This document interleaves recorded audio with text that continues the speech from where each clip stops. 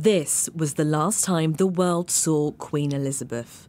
Frail, walking stick in hand, but still hard at work, aged 96, and welcoming new Prime Minister Liz Truss at her home in Balmoral. It was here she took her last breath, and now a new book by royal biographer Robert Hardman makes public the family's private moments. The book features a memo written by the Queen's private secretary, Sir Edward Young. It says, very peaceful, in her sleep, slipped away, old age, death has to be registered in Scotland, agree 3:10 p.m. She wouldn't have been aware of anything, no pain. To know that she died peacefully, in no pain, is satisfying, it's pleasing, because all the while, certainly since the passing of Prince Philip in April 2021, she had been suffering mobility issues, she had been in pain, but right at the end, she wasn't. That's good news. Until the Queen's last moments, duty came first.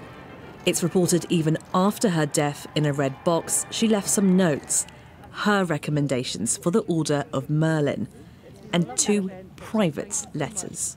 She was working right up to the end. As far as those letters are concerned, I would have thought very, very personal to Sir Edward Young, presumably thanking him for his unstinting service, and maybe a little bit of advice to her son, who was about to take over and who obviously did take over. But they would have been very personal letters, and I doubt we'll see the light of day, certainly not in my lifetime. One of the recipients of those letters is now the custodian of this palace.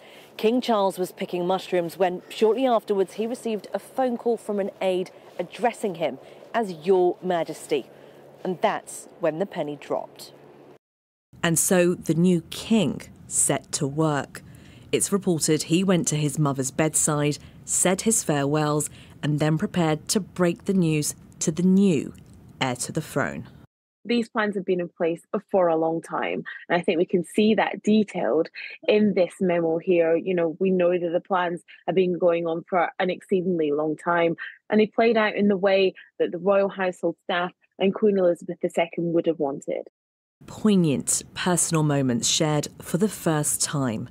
And now, details of a farewell forever memorialised for years to come. Sabah Chowdhury, Sky News.